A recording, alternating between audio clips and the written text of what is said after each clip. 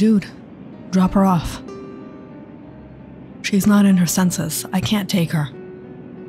Well, we can't take care of her. Drop her anywhere.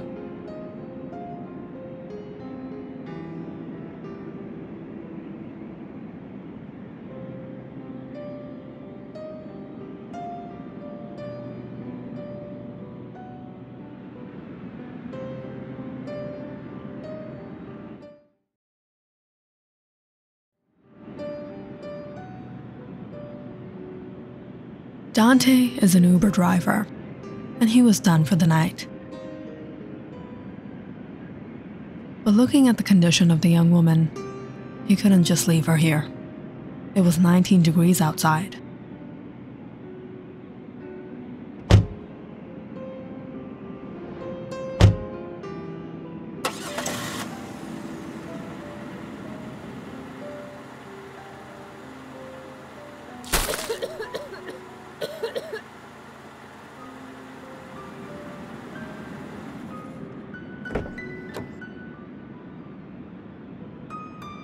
Come on, you're home. Dante dropped off the young woman at her apartment building.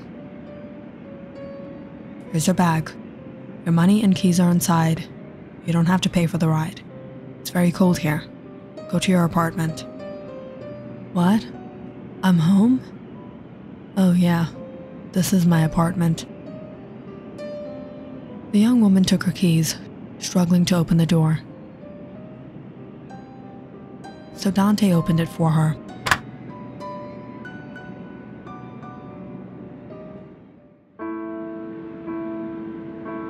Getting back to the car, he sighed, seeing the mess in the back. Disgusting. Now he'll have to wash this in the cold. Dante got back in the car and headed home. What is the matter with these girls? Why do they do things like this? Completely lose their senses? I literally could have done anything to her.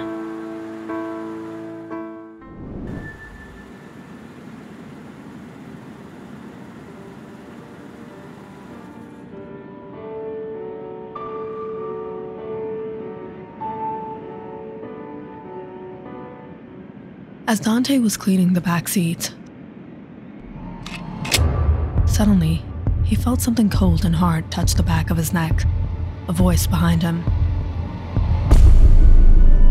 Dante put up his hands and turned to see a woman. Get in the car. Without a word, Dante got in the car. As she got in and sat next to him, keeping the gun pointed right at him. Look, I'm just an Uber driver. I haven't even made much this night. You're not gonna make much out of mugging me. Certain things could be worth more than money. What do you want from me?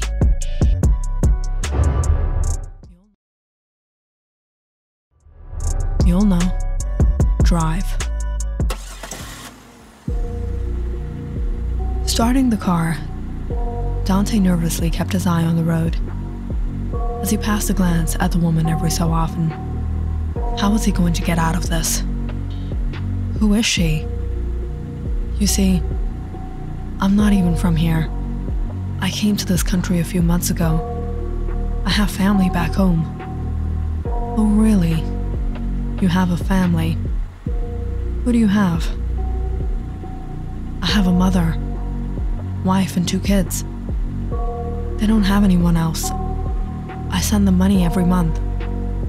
They depend on me. Don't worry. They'll be better off depending on someone else.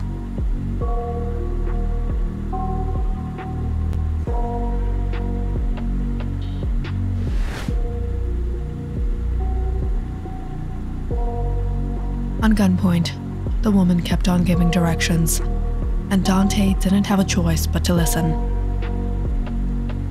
He drove for nearly an hour, leaving town for the mountain ranges.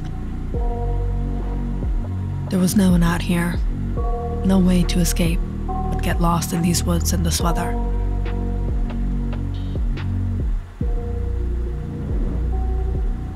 stopped the car. Screeching the car to a stop, the woman pressed the gun to his head. Get out. Walk. Dante quietly did as told. Following the woman's words, they walked deep into the woods, reaching a cliff, when suddenly Dante felt a heavy kick on his back and fell to his knees. The woman threw a handcuff at him, put them on. Dante didn't know what was to happen to him, but he pleaded for his life. Don't harm me. Tell me what you want. What have I ever done to you? Why are you doing this to me? Show me the cuffs, that they're locked properly. Dante showed the woman his hands.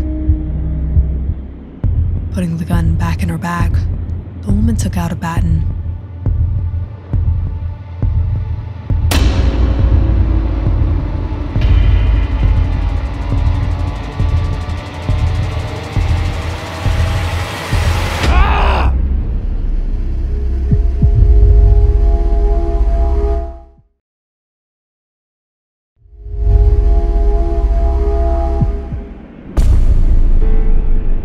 She then took out a picture from her pocket and showed it to him. It was of a young girl. What did you do to her? I've never seen her before. Hearing his answer, the woman hit him again. I'm telling you the truth. I've never seen her before. Don't lie. You're involved in trafficking. What? No, I never did anything like that. I never took advantage of any woman. Even tonight I had the opportunity to take advantage of a girl. I'm not a pig.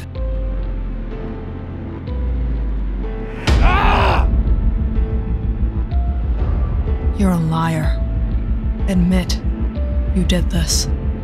Where is my little girl? What did you do to her? I don't know her.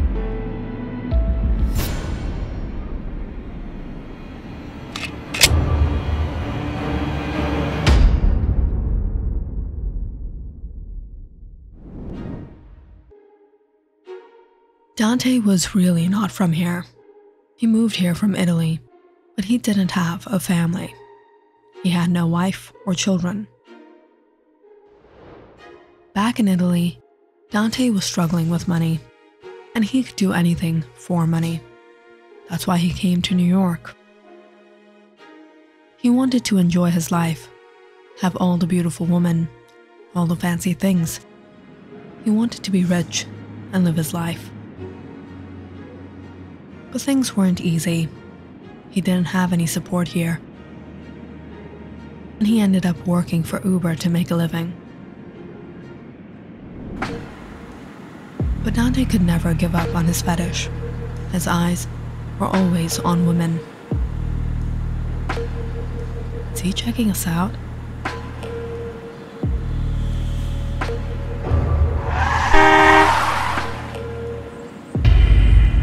Hey, watch where you're going, man.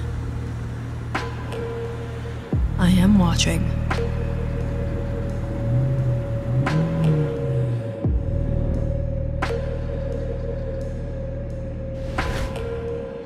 It was one of these nights.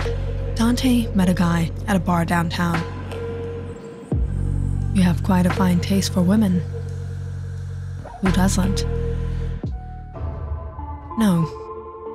You have an exceptional taste. I've been noticing you for some time now. You come here often. You have a keen eye for beauty. Are you only going to go after women? Or you want to make some money in the process? What do you mean? I'll give you a deal. It's all about supply and demand. That night, Dante began his new job supplying women to underground syndicates. whenever he spotted beautiful women who had the potential to make good business. He informed the syndicate about them. And sometimes, when it was in his reach, he would do the job himself. Sometimes drug,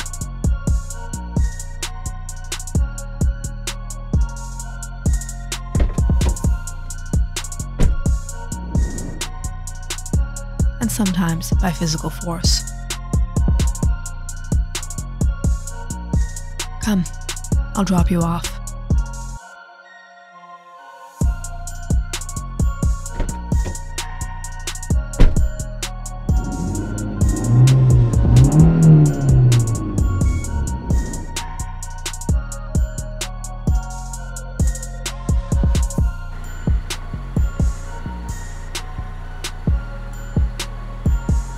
Which way are we going? Keep your mouth shut if you want to live.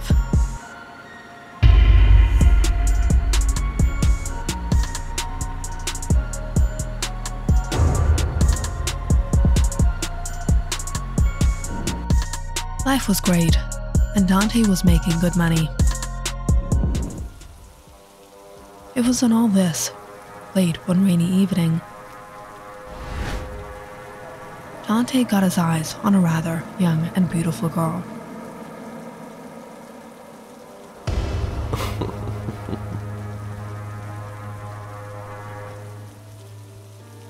How is she going to go home in this rain? We have to drop her home. No, it's really not necessary. It's getting pretty late. I'll take a cab. Taking the opportunity, Dante showed up at the right moment. Taxi.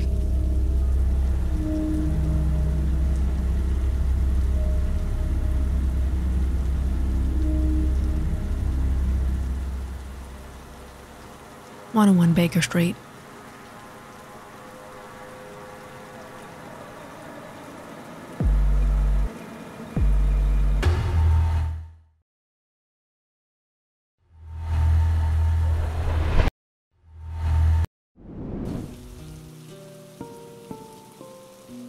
That night, when Melanie didn't return home, her mother was devastated.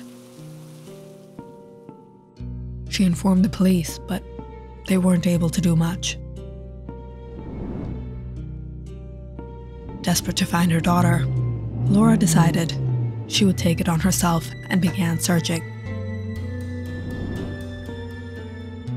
Melanie's friend had already spoken with the police. It was raining really hard and we were running late, so Melanie took a cab. That was the last time I saw her. Do you remember the license plate number? I don't. Laura began searching, patrolling around the movie theater, talking with taxi drivers in the area, but to no use. Until one night, she noticed Dante checking out a young girl. Dante resembled quite a bit with the description of Lisa.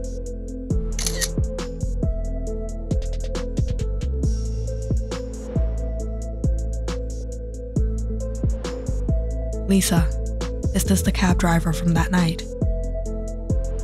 Yes. Yes, Miss Cullen, that's him.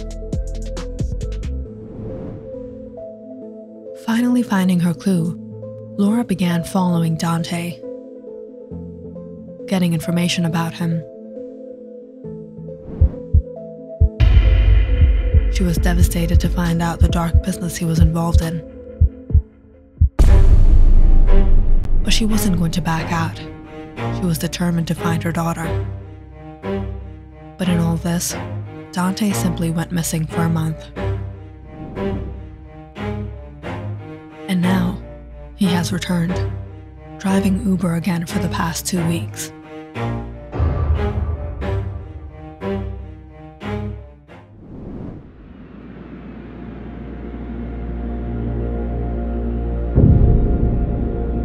I'm telling you the truth. I'm not the man who kidnapped your girl. Disgusted by Dante, Laura held up her gun for the last time.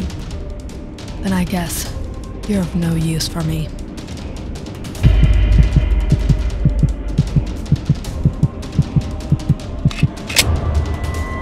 Laura fired.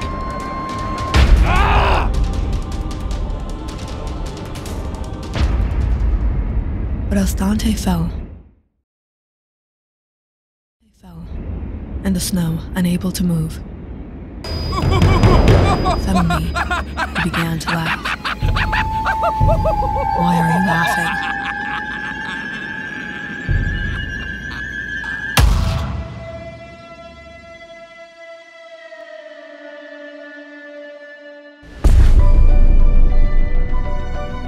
Some months ago, Raul was living his life in California. Raul was a dealer. He used to sell substance to high school kids and college students, and he was making good money.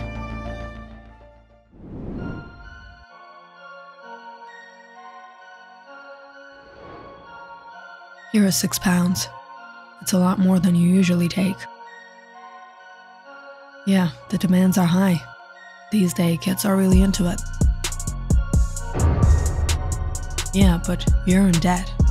You better pay off. That night, after buying his substance from the syndicate supplier, as he was returning,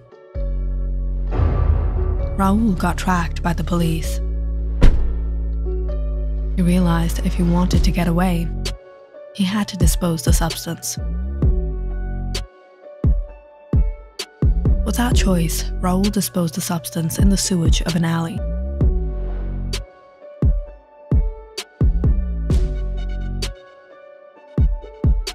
He was arrested that night,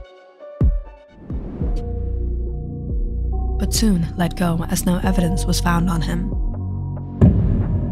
But leaving the police station, Raul found himself in greater danger. Now, he didn't have the product to sell. How was he going to pay back the syndicate? Raul didn't have a choice but to flee, but he knew wherever he may go, the syndicate would find him. That night, after landing in New York, Raul took a cab outside the airport and ended up getting on Dante's car. Shocked by the man's appearance. He looks just like me. This was his opportunity. On that ride, Raul got to know who Dante was, learn about his life. What's your name, man? Dante. You from here? No, I'm from Italy. Came here about a year ago. You've been working for Uber since? No, did some odd jobs. Now, this is my life. How much do you make? After all the deductions, not enough to live a desirable life. Sometime during the drive, while Dante and Raul were at a remote location, Raul made an excuse to stop the car. Gotta take a piss, man. Can you stop the car? While Raul walked into the woods, Dante stepped out for a smoke, not realizing it had all been a scheme against him.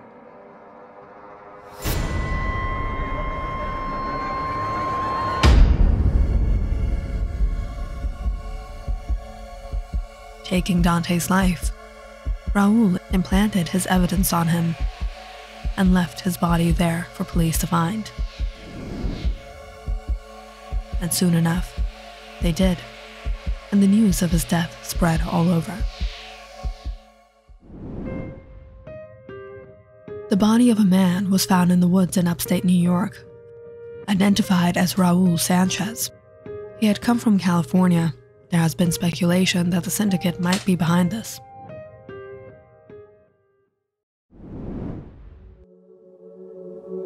faking his own death, Raoul was living as Dante. But what he didn't realize was that Dante was far more sinister than he was.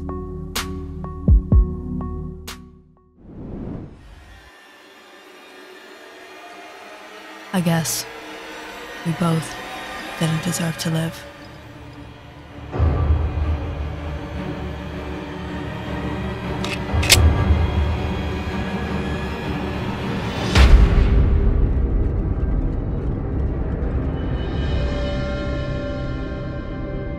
Click on the subscribe button and check out more awesome videos on our channel. And don't forget to press the bell icon because you know it's interesting.